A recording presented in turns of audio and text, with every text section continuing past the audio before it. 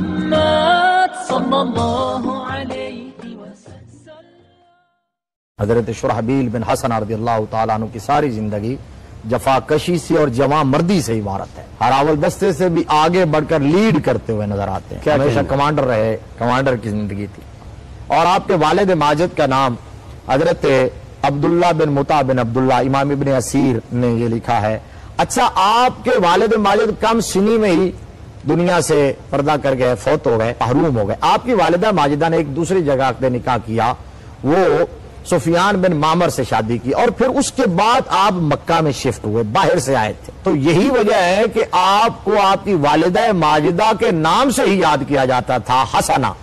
نبوت کے بعثت کے ابتدائی 3-4 سال ہیں، جب تک حضرت سیدنا امیر حمزہ رضی اللہ تعالیٰ عنہ اور سیدنا فاروق اعظم رضی اللہ تعالیٰ عنہ یہ اسلام کی آغوش میں نہیں آئے تھے، دامن مصطفیٰ سے وابستہ نہیں ہوئے تھے، اس حضرت شرحبیل بن حسنہ رضی اللہ تعالیٰ عنہ کو اللہ نے یہ شرف عطا کیا ہے کہ آپ ان دنوں دامن مصطفیٰ سے وابستہ ہوئے ہیں۔ صرف آپ ہی نہیں، آپ پورے خاندان سمیت، یعنی ایسے صحابہ بھی کم ہیں جن کے پورے خاندان کو نبی رحمت صلی اللہ علیہ وسلم کی غلامی کا شرف ملا ہے۔ ان میں سے ایک حضرت شرحبیل بن حسنہ، خود بھی، والدہ ماجدہ بھی، ستیلے والد بھی، اور آپ کے 2 اخیافی بھائی تھے۔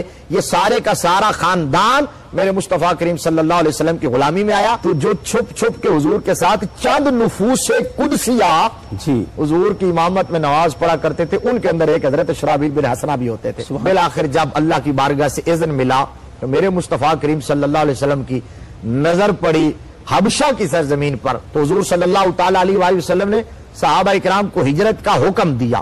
تو اس وقت صحابہ اکرام رضوان اللہ تعالیٰ علیہ کی جماعت ایک جو ہجرت کر کے گئی، جس کے اندر تقریباً 11 مرد اور 4 عورتیں شامل تھیں، وہ ہجرت کر کے ایک جماعت گئی۔ پھر دوسری جماعت کو اجازت ملی، اذن ملا، حکم ملا۔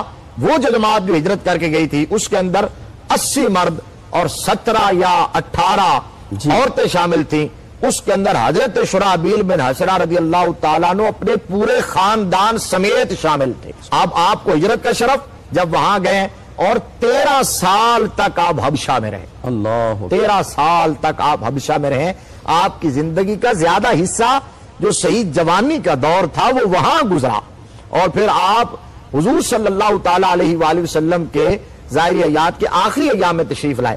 اور پھر جب یہ قافلہ واپس روانہ کیا 2 کشتیوں کے اندر 13 سال کے بعد، جس میں ام المؤمنین کا تاج پہننے والی حضرت ام حبیبہ بھی شامل ہیں، تو حضرت شرحبیل بن حسنہ رضی اللہ تعالی عنہ کو اس قافلے کا وزیر نگرانی مقرر کر کے بھیجا کہ جب یہ قافلہ واپس پہنچا مدینہ شریف، سبحان اللہ، 13 سال کی جدائی تھی، تو جب پہنچے نا مدینہ شریف، پتہ چلا کہ آقا کریم صلی اللہ علیہ وسلم تو مدینہ المنورہ میں نہیں ہے، وہ تو خیبر میں ہے۔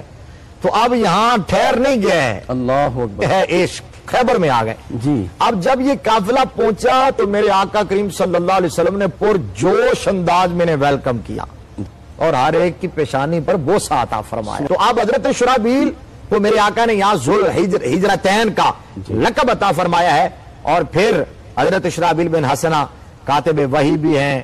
خیبر کے بعد جتنے مارکے ہوئے کسی میں بھی آپ مس پلیس نہیں تھے جی۔ روما کی سلطنت کو جن 4 کمانڈروں کی وجہ سے شکست ہوئی ہے، ان کے اندر ایک حضرت شرحبیل بن حسنہ ہے۔ سلطنت روم، کیسر روم کی سلطنت کے در و دیوار ہلا کے رکھ دیے جس کمانڈر نے، حضرت خالد بن ولید، حضرت ابو عبیدہ بن جراح، حضرت عمر بن عاص، اور جو چوتھا نام ہے وہ حضرت شرحبیل بن حسنہ رضی اللہ تعالیٰ عنہ کا ہے۔ ختم نبوت کے حوالے سے جو پہلا دستہ پہنچا، جو پہلا لشکر پہنچا ہے مسلمہ کذاب کے خلاف یمامہ کے میدان میں، جو بہت بڑا معرکہ تھا اور تاریخ کا بڑا معرکہ تھا، اور دور صدیقی میں ہوا، اور جن کے اندر پہلا لشکر لے کر جو پہنچے ہیں وہ حضرت شرحبیل بن حسنہ رضی اللہ تعالیٰ عنہ تھے۔